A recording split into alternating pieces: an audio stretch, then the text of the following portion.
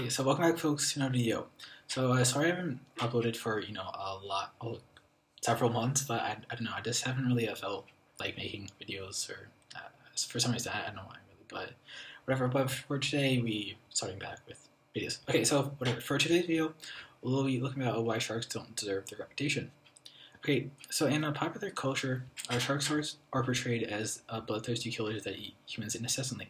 So as shown as such movies such as Jaws, A Deep Blue Sea, and most recently The Meg.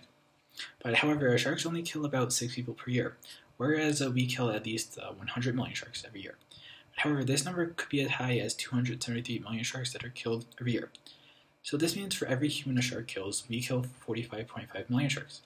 And sharks are even on the top 10 list of the most dangerous animals. So dogs are more deadly than sharks. So dogs are more deadly than sharks, as dogs kill about 35,000 people per year, and that's almost always by infecting other amphibians.